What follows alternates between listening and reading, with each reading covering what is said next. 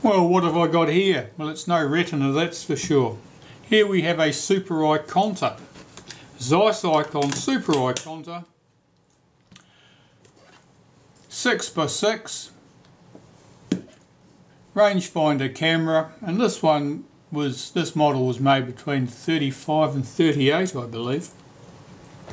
This would be not one of the earliest examples, because there's a frame counter that goes up to number 11, and the first ones counted 12 exposures, but there was a problem. There was a problem with frames overlapping, so they fixed it by spreading them out a wee bit and only giving you 11 exposures.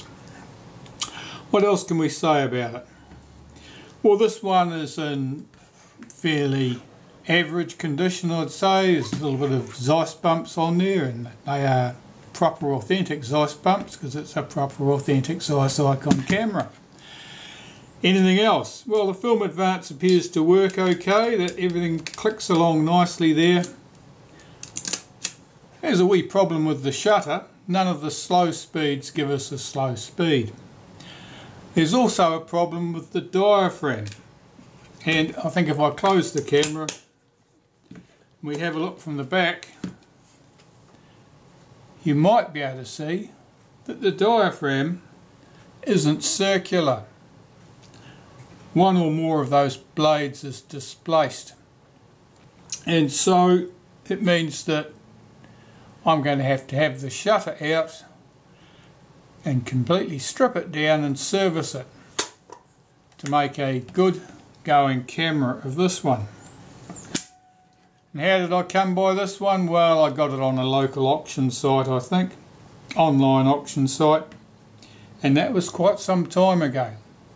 I've never found the time to service it until now, because now of course I'm supposedly retired and I've got all the time in the world. So this one I'm going to start with by removing the shutter, and we'll get into that. Right, so fortunate for me, the retaining ring in this camera, the shutter retaining ring, is quite loose. So I'm using this lens spanner, and hopefully this will unscrew easily. Now the tips I'm using on my lens spanner are not the flat blade type, they're the conical shape.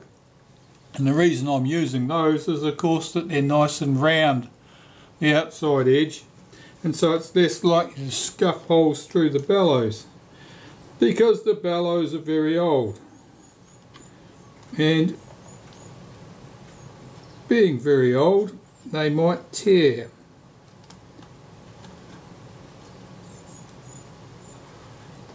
Right, well, I've got that started. I think I can prod that round the rest of the way with the tip of a pair of tweezers now. Let's see how this goes.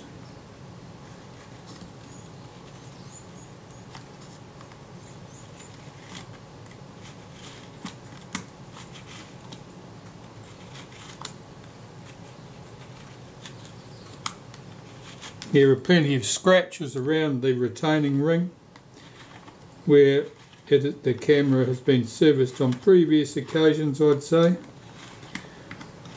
Or in this particular case, since I bought this camera with the known problem of the diaphragm, it's quite feasible that the last owner who described the fault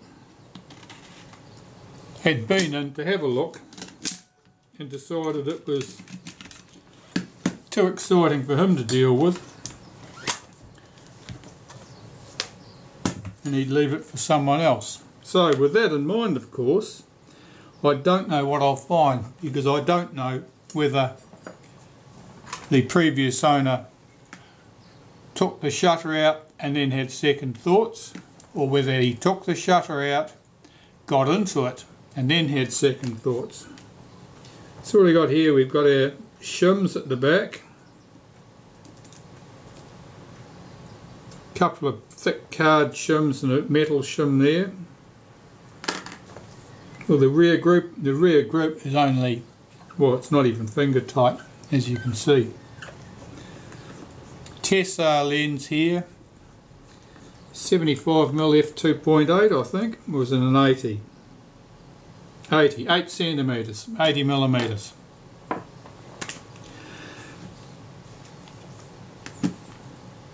And you can see the state of the diaphragm there, and you can see that the opening is not exactly round. So, problems.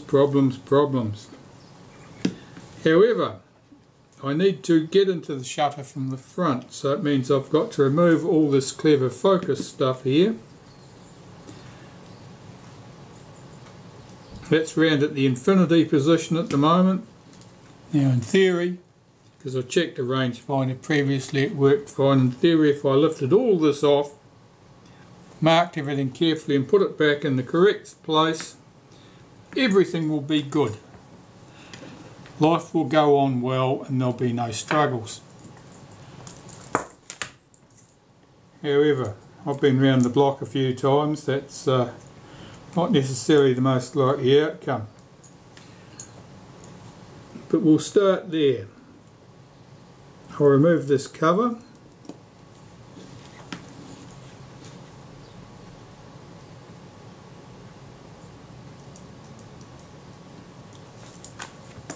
And here I want my fine tweezers. Taking note of the screws, what they look like and where they come from. We'll remove those two. Now there's two here at the top. I presume both come out. Start with a bigger screwdriver there.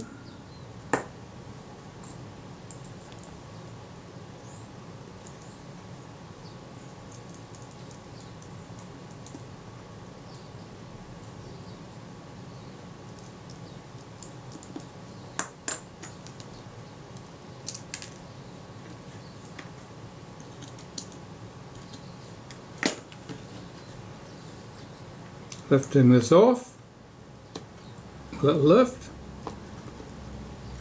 It's not moving. What have I missed?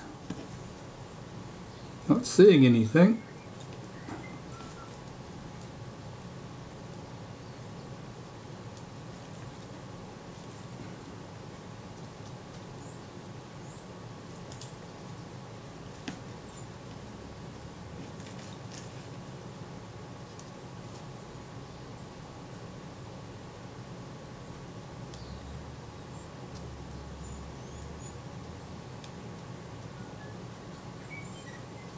Right, to have a little poke and prod at this. By rocking this backwards and forwards, I can see that it seems to be stuck at about this point.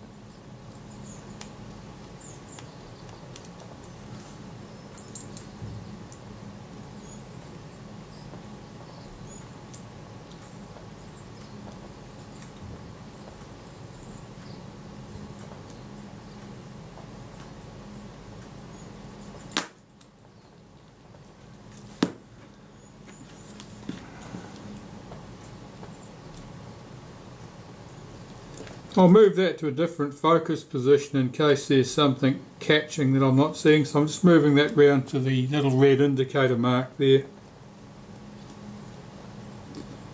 See if this will lift off now. Now I've got the same business, it's stuck right at this point. There's no obvious reason to me why that should be the case.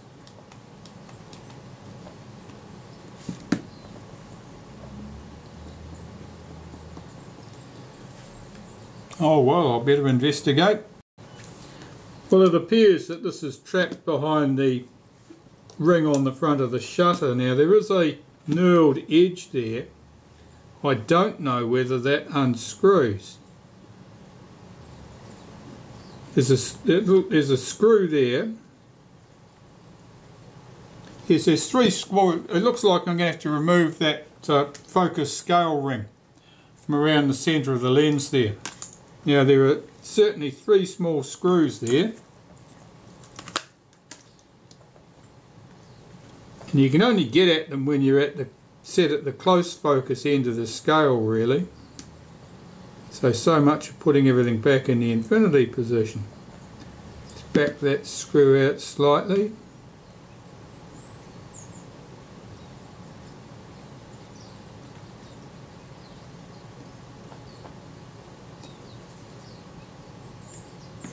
If there's a screw in there, it's lost its head.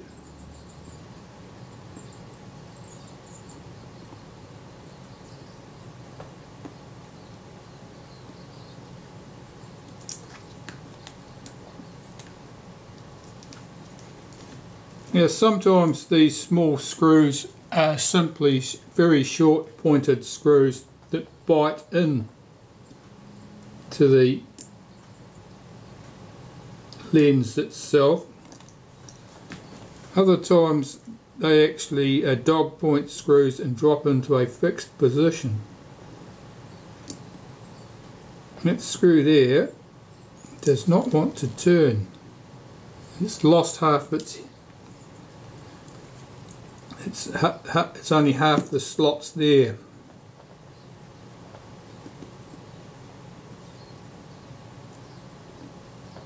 This is the same. The screws are damaged, which suggests, here, see if I can back them out regardless. Yeah, I'm going to have to find some more screws for this one, or make some.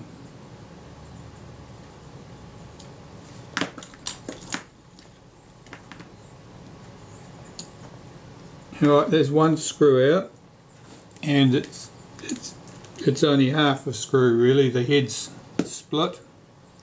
Bring that back, and see if I can get its mate out here.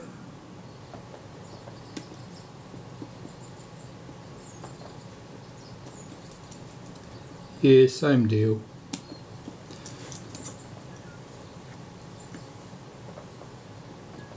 There's no slot, so I've just got to push it around by the remains of the screw. And of course the third screw, both wings of the slot were missing.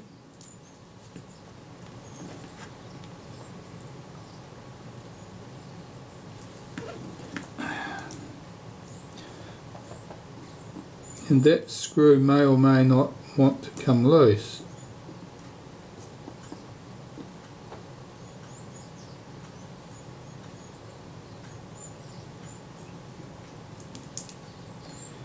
That I might need to deal with a drill bit.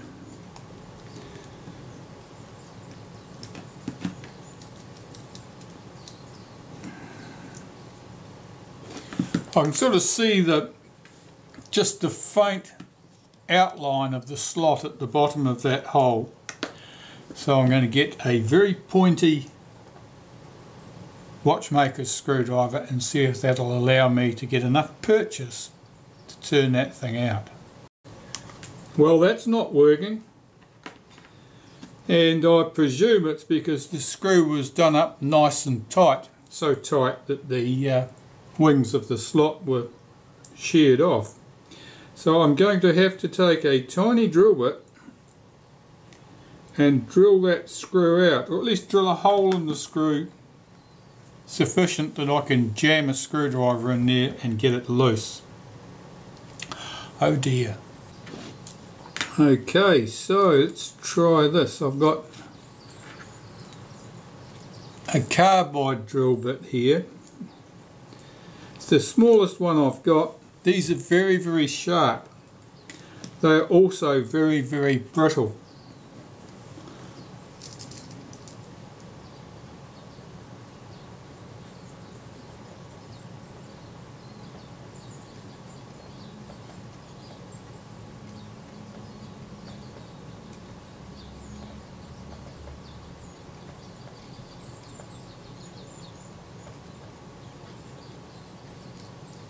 Now the screw is probably steel, not brass.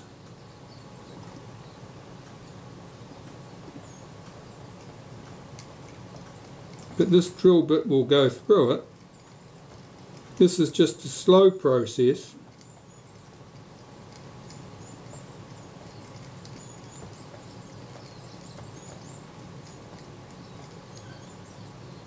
if I can get a even 1/4 of a millimetre into that, I can probably jam a screwdriver in there and use it to turn the screw out.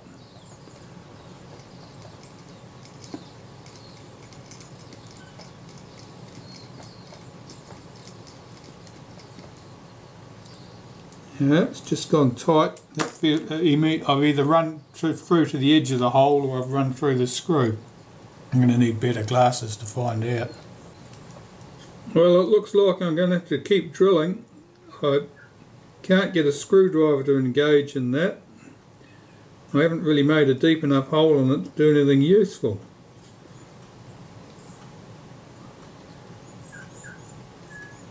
Definitely cutting.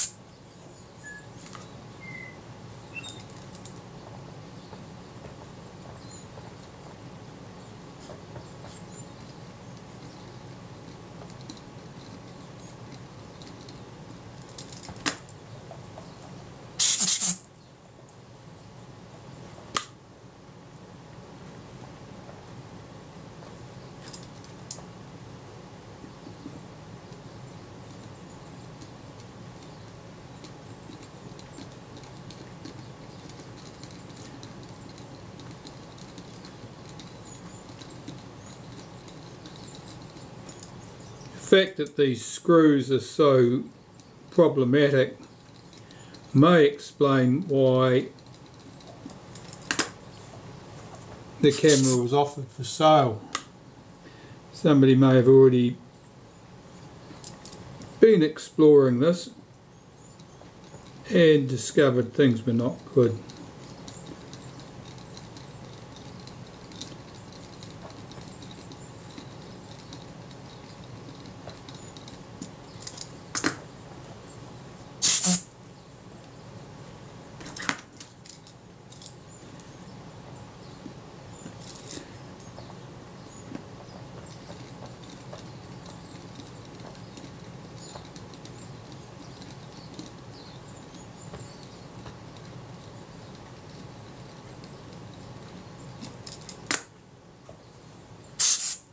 Well, this is going smoothly as these tasks go, but it's a bit tedious.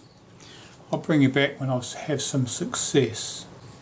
Well, it looks like I drilled right through that screw. There's nothing left there.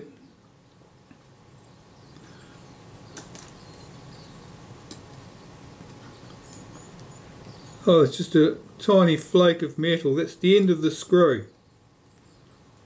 And it was sitting in an indentation, and all I've got left there is the dog point off the screw, basically. Right, so let's lift this off. Now we can get into the shutter.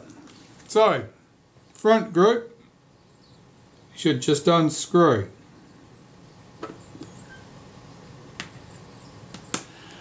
The grease on that's a bit sticky, that's hardly surprising. This is the ring here that couples to the rangefinder. That couples to the slot in the focus scale ring. This rangefinder arrangement is held in place by 3 screws, I think. Was it 4? 4 screws.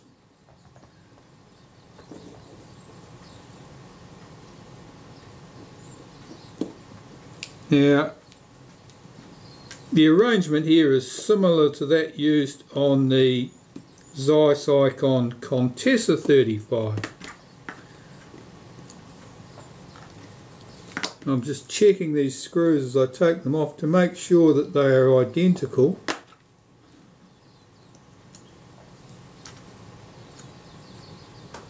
They are not. 2 had fine threads.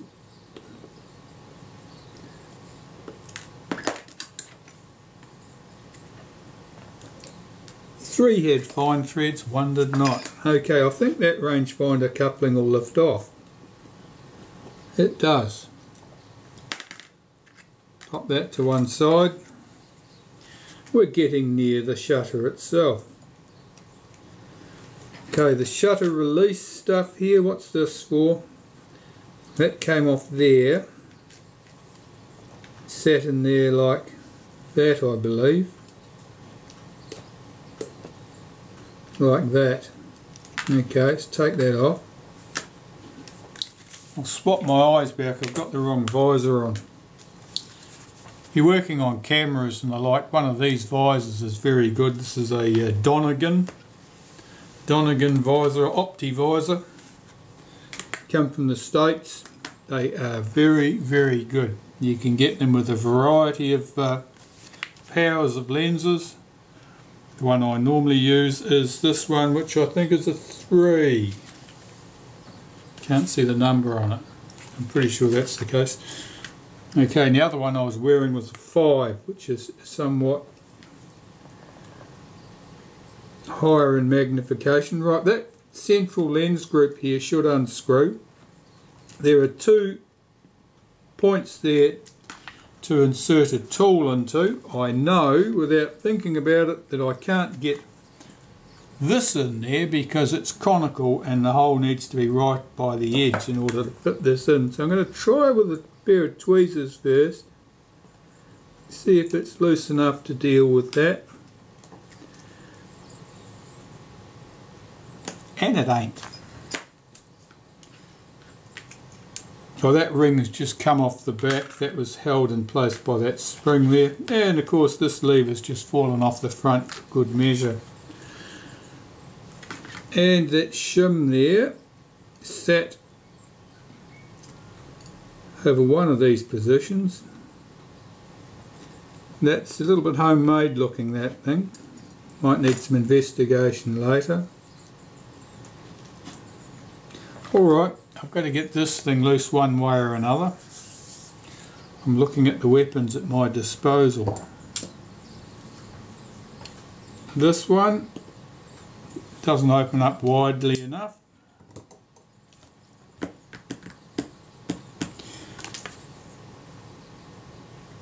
It may be a hose clamp job, I think. Now a hose clamp is a very good way of getting things like this loose.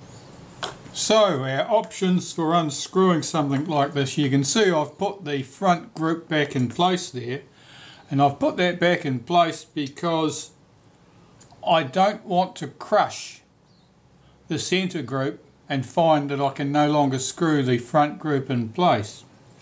So what are our options for getting something like this off? Well, you could use a spanner like this that I'd made some years ago. You can see I've made them in various sizes of various materials. This is made out of polypropylene. I've made some out of aluminium, and they work very well, but they're tedious to make.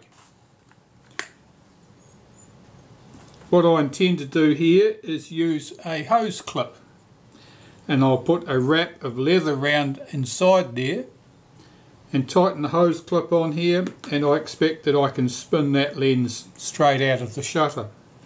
There are other alternative possibilities here. Yes,